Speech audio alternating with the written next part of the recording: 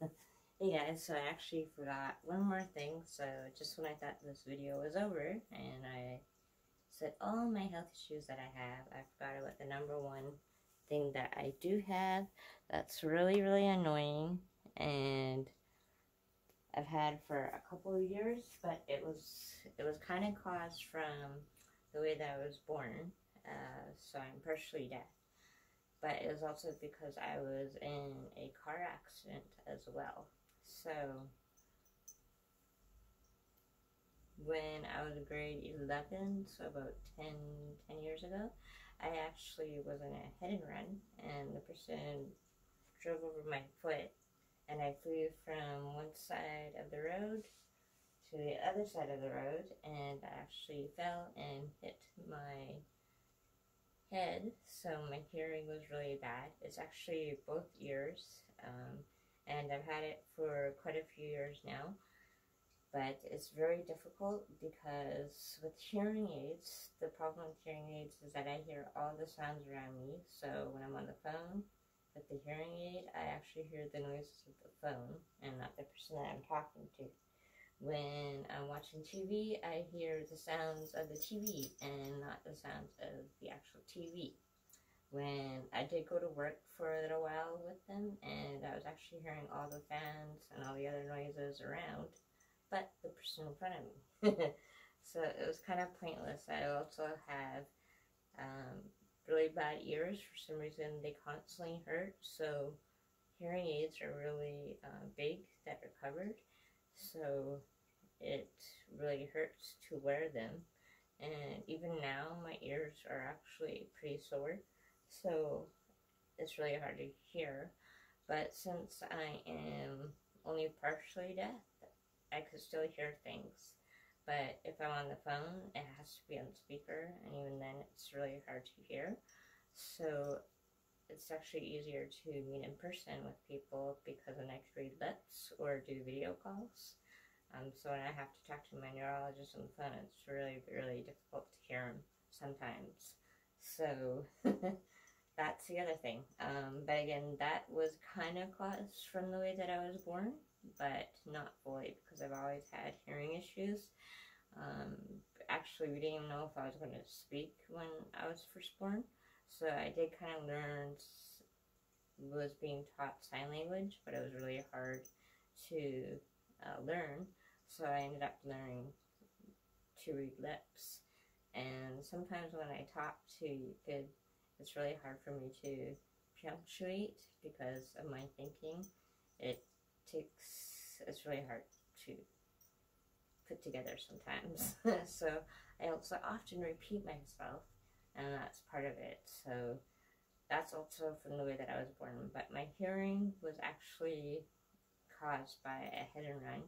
And so, like I said, I flew from one side of the street to the other side. The person was caught. I did end up getting money for it, but I kind of blew it all because I was young and stupid. But yeah, they did get caught. And unfortunately, we didn't find out till 5 years later when I was at camp that I couldn't hear. So if I'm talking to you a lot, I'm like, what? Sorry, can you speak up? I can't hear anything. That is why. I also prefer people texting me or emailing me because it's really, really hard to hear anything on the phone. Especially in person, it's really hard to hear things. So unless I'm reading your lips, but even then, it's still pretty difficult. I am trying to set up an appointment with the next generation hearing to get better hearing aids because my hearing aids are actually stolen. So other than that, I would show you them, but they kind of just fit around your ears, and they do hide now, but that's not what the point is. The point is that my ears hurt all the time for some reason, and so putting anything on it just really hurts. So that was caused from the way that I was born on top of a hit and run, and I survived that. So yeah, that's another thing I almost forgot about. So I decided to do a quick video about that. So if I don't hear you for some reason, it's because, remember, I'm partially deaf. So don't hold it against me. And that's another thing you can't see unless if I'm wearing my hearing aids, so you can't tell that I'm partially deaf. So yeah, it's going to be one of those things I have to figure out about doing hearing aids or learning how to sign language. Maybe might be better, but I'm not completely deaf. I could still hear some stuff, but hearing aids just don't work for me because my ears are constantly in pain, and that's probably from the way that I was born.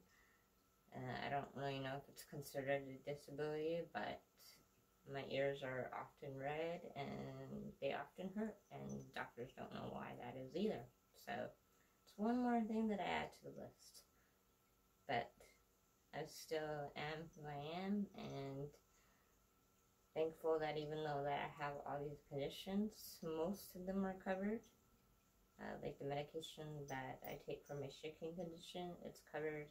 Hearing aids are covered. My teeth is covered because I'm on disability, but my allergy pills are not covered, so that kind of sucks. But I do try to get help for those, and yeah. So story of my life, so many problems. Again, learning disability, teeth,